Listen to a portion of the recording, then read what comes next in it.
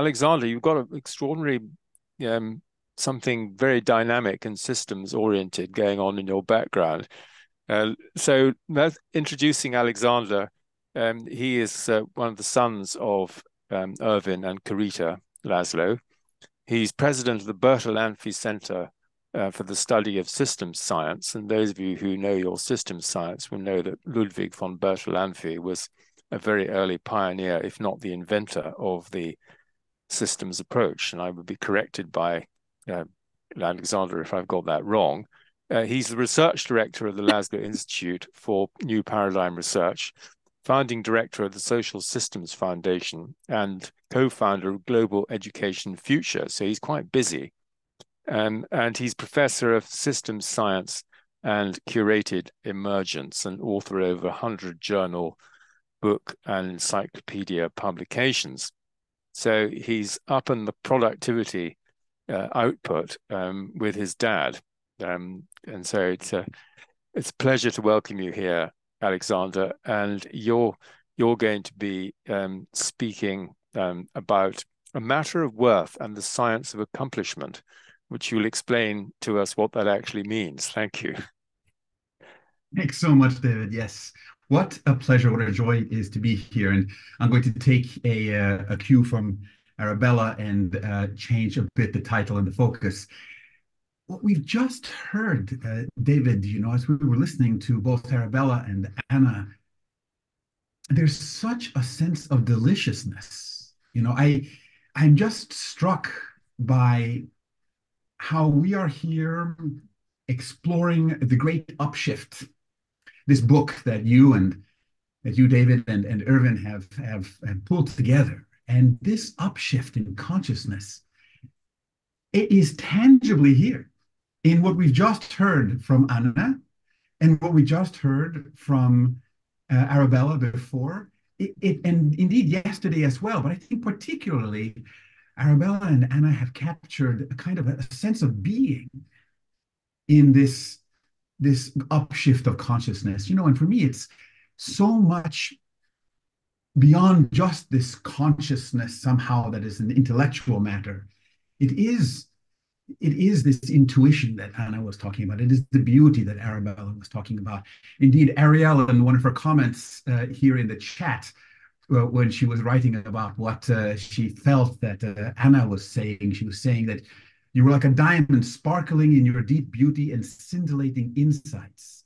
This is what I feel is here also. This is a delicious moment, and I'm so glad to be a part of it in exploring with you. So what I would like to do is maybe change a little bit the focus from what you mentioned. I don't even remember the title there.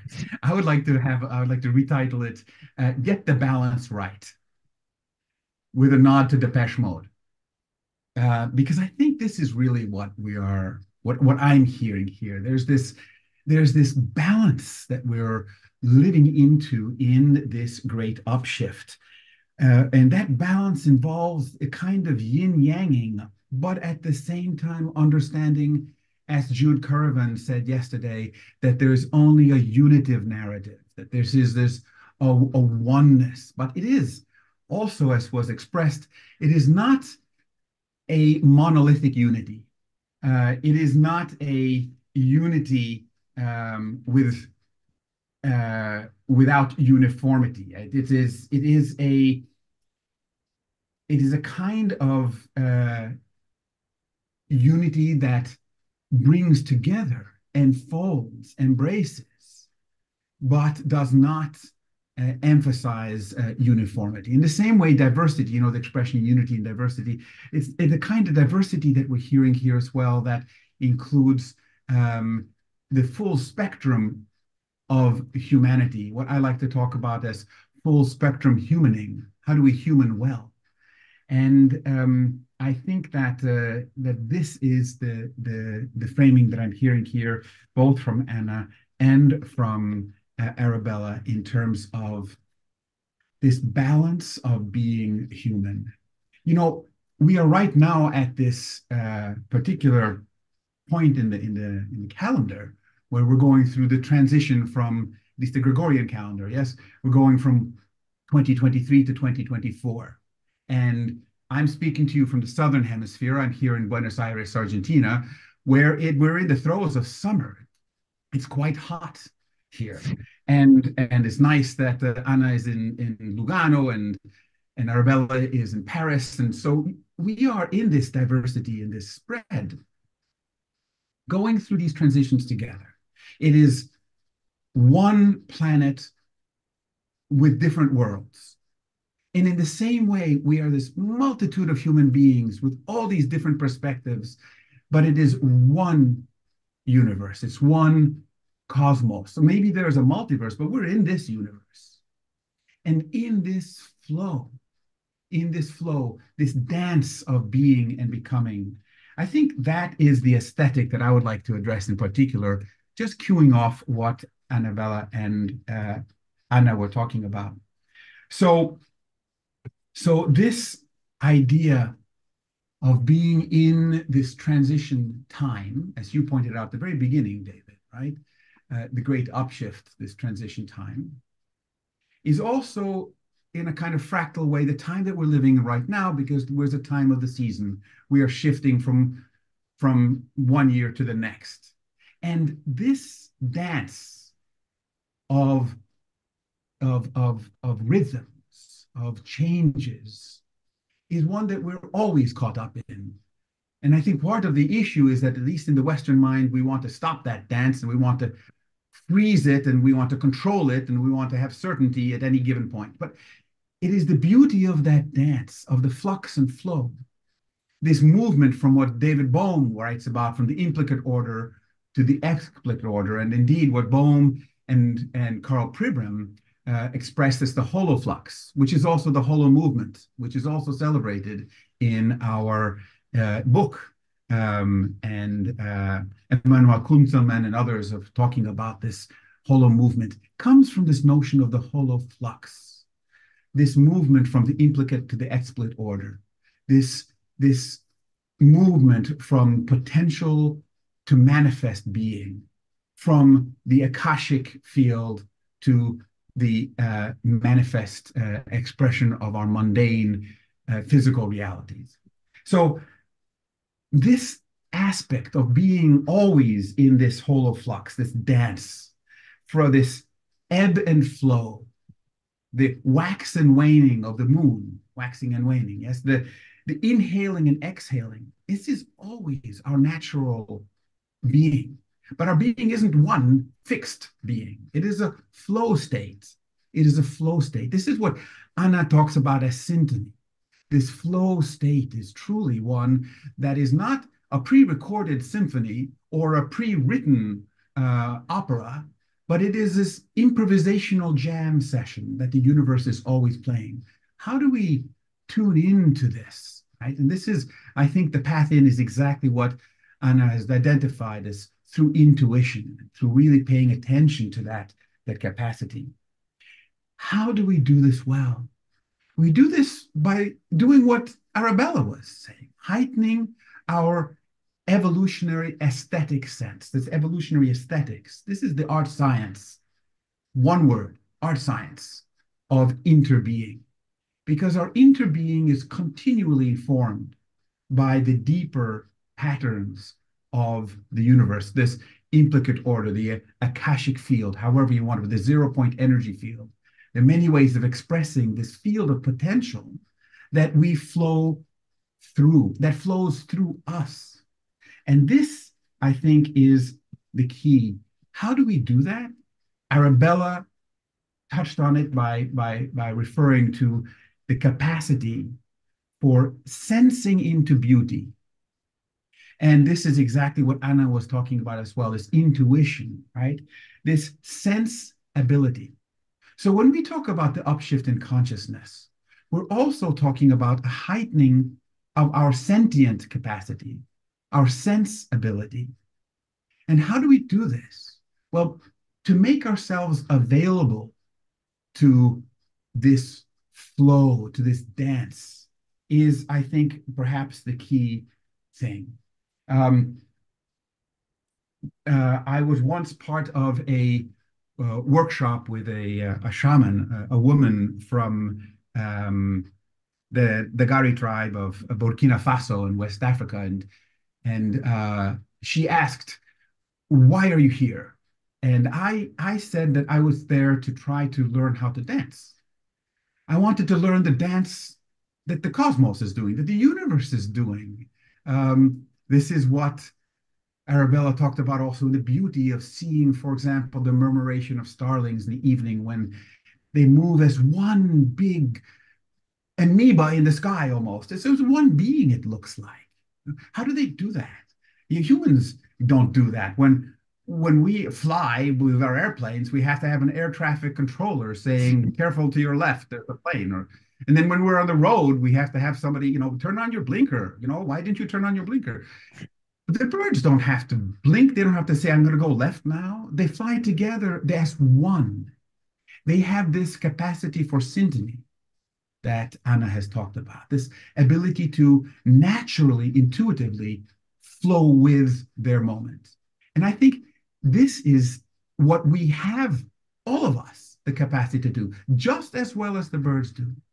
But because of our over-reliance on technology, something that Kingsley Dennis touched on yesterday as well, and we become technology dependent or app dependent. There's these terms in sociology now about being app dependent or app enabled, or the zombification of people who have their cell phones and they can't take their eyes away from that.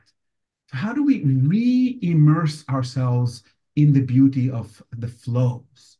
How do we learn how to dance? At the end of that seminar or that workshop with the shaman, I had changed my view, and that my objective was no longer to learn how to dance this dance that the cosmos is doing, but I wanted to learn how to be danced. It's a big difference. It's just a little difference of expression. To learn how to dance means trying to dance, and you're doing the dance and you're following steps. That's learning the dance. But being danced is allowing it to flow through you. This is exactly what Anna was talking about when she touched on the ineffable, right? The things you cannot put into words. And indeed, if we try to put them into words, we take away that divine aspect, that sacredness. This is what Arabella was also talking about. You can't bottle beauty. You can't take it into the laboratory and say, here's the beauty, let's dissect it. You will kill it in the process. So being able to be the expressions of the ineffable, right? That for me is part of being dance, this sacred dance. You can't dissect divinity. And the wording of this is very important. So everything that both Arabella and Anna were saying was poetic.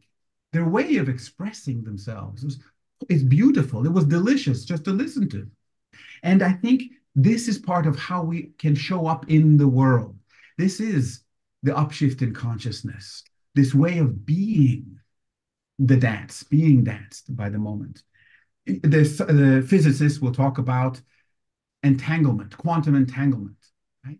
And I think it's a very appropriate term for physics, for the level of the quantum. But I don't want to talk about the entanglement of people.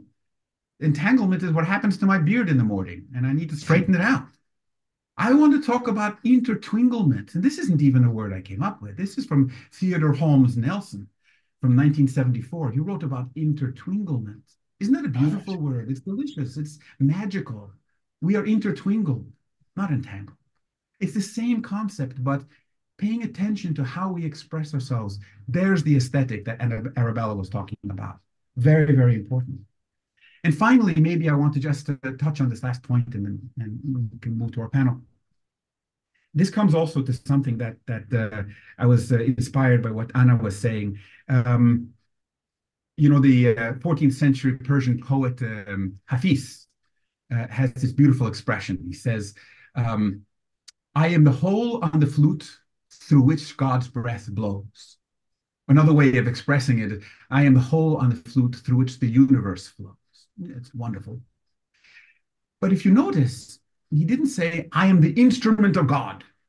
That's a certain hubris, a certain I'm even there's a humbleness to it, but still, I am the whole on the flute, the empty space, the field of potential, that possibility that arises in the allowance for the universe to express itself through you, to be that vehicle for the ineffable. How can we do that? Through tapping that power of intuition that Anna was talking about, through harmonizing, syntonizing, through listening. You know, there's this idea from last century about having the keynote speakers. In this century, we need keynote listeners. Keynote listeners. The ability to really hear what is emerging all around us and tune into, really like as a human tuning fork, to tune into that vibrational, that delicious aesthetic, that, as Arabella was putting, that even that orgasmic and erotic aspect of expression of ecstasy of life. Now, does that mean that we should turn a blind eye to the pain, to all the destruction that is going on in the world? No, of course not.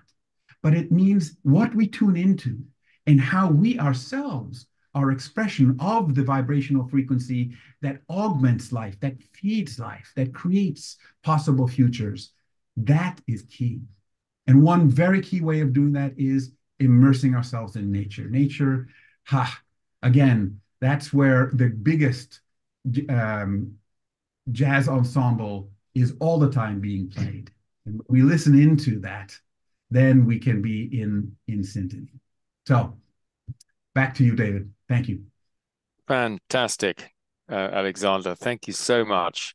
Intertwinkled. I think none of us will forget that, but it made me think maybe another way of putting this would be intertwinkled. You know, like stars, intertwinkled. Intertwinkled.